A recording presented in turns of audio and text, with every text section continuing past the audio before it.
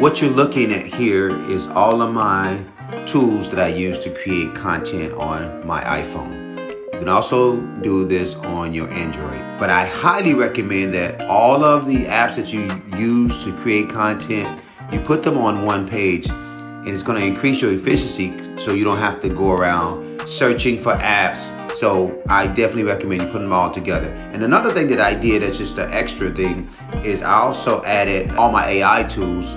I put that in a separate folder so that I can go in and find my AI tools. All the other apps that you see on my phone, I will go through a few of those, but right now I really want to go through the YouTube Studios. I highly recommend if you download the YouTube Studios app. It's made by YouTube, it's free. You can go to the App Store or you can go to YouTube itself. Just click on the YouTube button, go up to the top where your icon is, and then you click on the top there and just scroll down to YouTube Studios. And when you click on that, it's going to automatically go to the YouTube Studio app if you don't have it on your phone.